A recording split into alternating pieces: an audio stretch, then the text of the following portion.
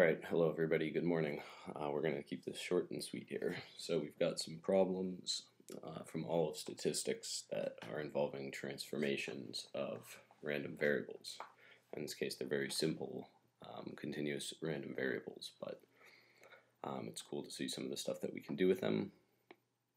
So we're given that x and y are uniformly distributed on 0 to 1, they're independent, and they want us to find a PDF for a new random variable that's defined as x minus y, and a random variable that's defined as x over y. Okay, so to start working through this, first it's good to just get a picture of what's going on.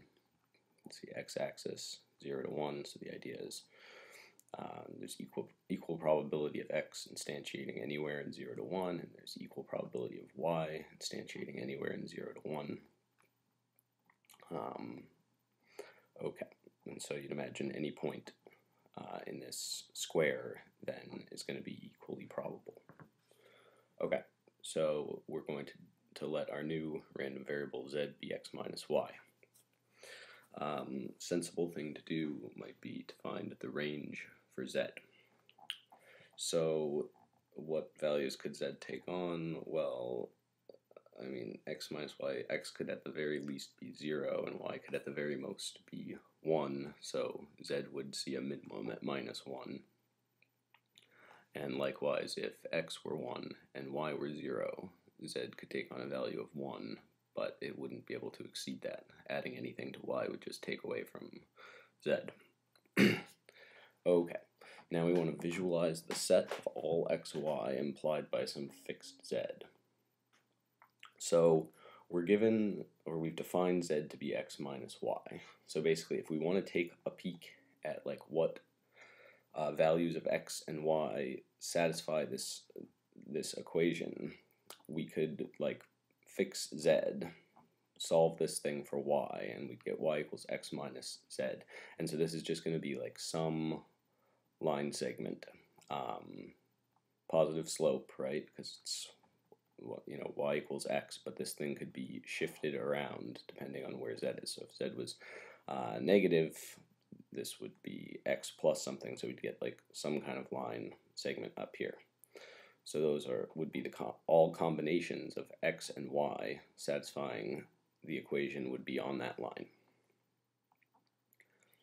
Okay, so then we want to check and see the behavior of z at important points, and I put important in quotes because it might not be entirely clear what those points are. I've done the problem, so I know that we can essentially think about like zones of activity for how, you know, how our area function is going to be behaving. So I kind of like, it's kind of a spoiler alert.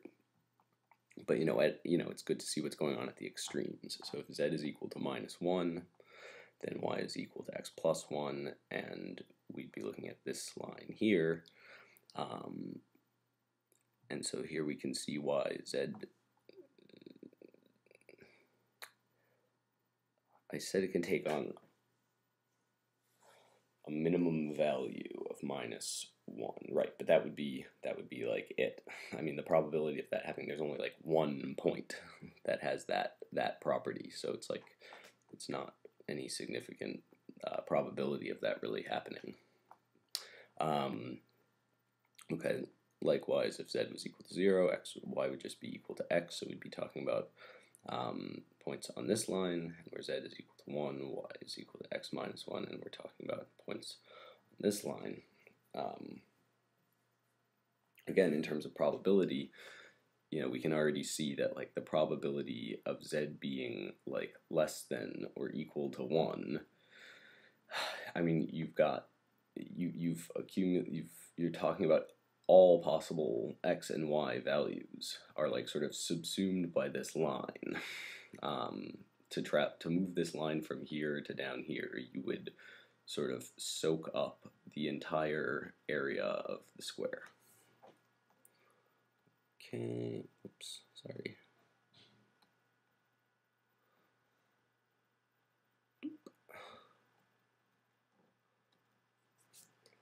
Okay, so I just copied and pasted that so that we have it here. So then the next step is we have to make our sort of intuitive leap, which I was sort of just hinting at, concerning the probability of z instantiating less than a particular value, small z. Okay, so because x and y are uniformly distributed, we can equate this probability with the cumulative area subsumed by y equals x minus z. And this will suggest our CDF for z, our cumulative distribution function for z. So we can go ahead and formalize what's going on with the CDF. We call it capital Fz of z. Well, we know basically that on negative infinity to minus 1, z is not going to have any density because the way that x and y are defined, z doesn't have any density there. Okay, so basically we've decided we need to get at the areas of these triangles. Okay, so if z is between -1 and 0, which we said is corresponding to these two situations, as z increases, you're shading in more and more area of the triangle. And how are you doing that? Well, we know that the area of the triangle is the base times the height. So the base is asking us basically about the x value when y equals 1 given a particular value of z, which is going to tell you like how this line is shifted up and down on the y-axis. So we know that y equals x minus z. When y equals 1, 1 equals x minus z. So x is going to be equal to 1 plus z, and that's our base of this triangle. Similarly, the height is just going to be 1, which is the height of the entire square, minus the y value when x is 0 for the given line stipulated by z. So we get y equals x minus z. We've said that x is equal to 0, so y is equal to minus z. So our height is 1 minus z, or 1 plus z. Okay, so we've got this base times height over 2 is going to be the area of our triangle up until we get to this point. But then the situation changes a bit. So as you can see, as we keep sliding the line along here, now we've got this sort of shrinking triangle thing happening. And so the good way to get at the area of the square minus that triangle, that shrinking triangle, is exactly that. To take the area of the square, which is 1. Sorry, we're going to shift our attention over here to this picture. Okay, so this is the situation where z is greater than 0. So the area of this little triangle then, well, again, we're going to take 1/2 base times the height. The base, well, it's 1 minus the x value. In particular, the x value when y is equal to 0. Okay, so if y equals x minus z, 0 is x minus z, so x is equal to z. So we've got 1 minus z for the base piece. And when for the height, well, the height is just the y value when x equals 1 of whatever line is implied by the z value we're talking about. So h equals y when x equals 1, y equals x minus z, y equals 1 minus z would be our height. Okay, so then we get our base times our height divided by 2. And basically, once you have this piece, which is your CDF, all you would need to do is take d by dz of each one of these pieces to give you your PDF. Okay, so that's like kind of the easier one. Okay, and then for x over z, it's a bit trickier. And how much of this am I actually going to go through? Okay. So the place to start here is to like let x equal y. Okay, so then we know that z is equal to 1. I say since z is equal to x over y, we can visualize this situation as the like on our xy plane, we can picture x over z, which is x over 1, which is just x. So we all know what the line y equals x looks like. So this corresponds to a situation where z is equal to 1. So I guess the hope is that, you know, if z was like less than 1, that would somehow be talking about points on this side of the line, and if z was greater than 1, we'd be talking about points on this side of the line. Well, let's see if that's actually the case.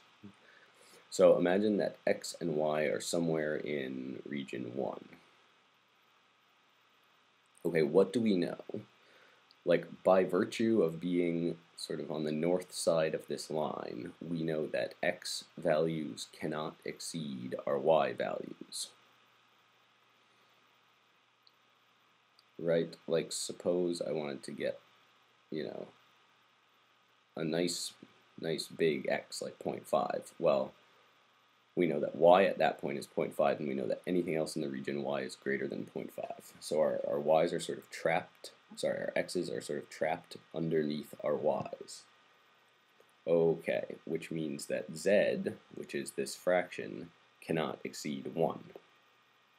But y can certainly exceed x, which allows z to sort of vanish towards 0, but again, it can't go under 0 because the x values can never be negative.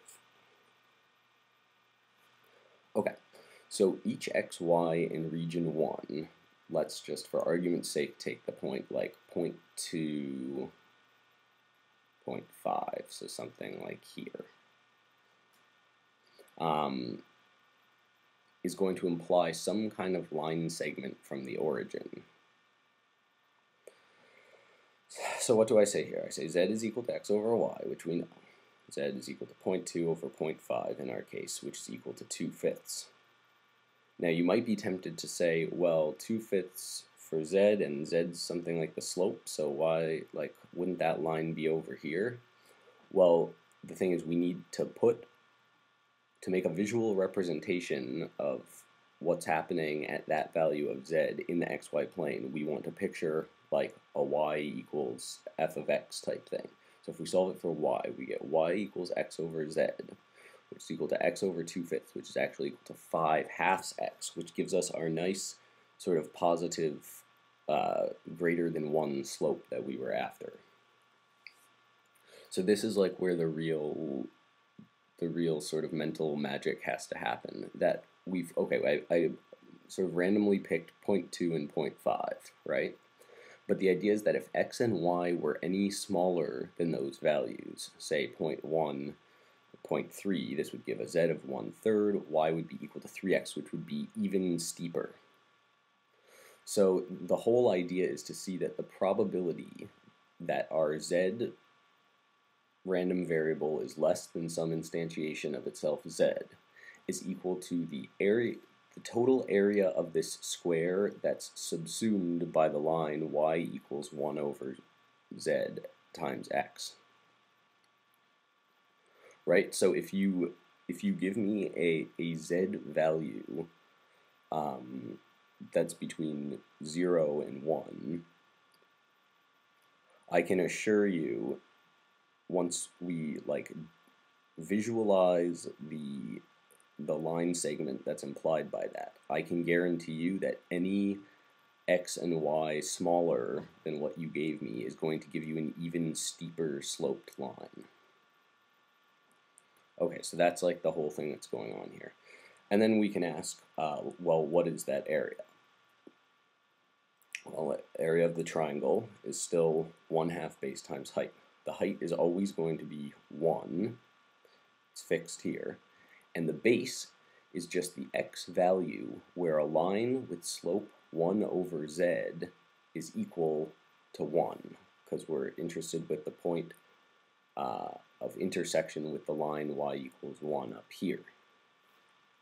Okay, well, if y equals x over z and y equals 1, that means that x is just equal to z. Okay, so now we can say that the area of this triangle is just 1/2 1 times z, or z over 2. So that takes care of region 1. What remains to be seen is how we deal with the situation for region 2.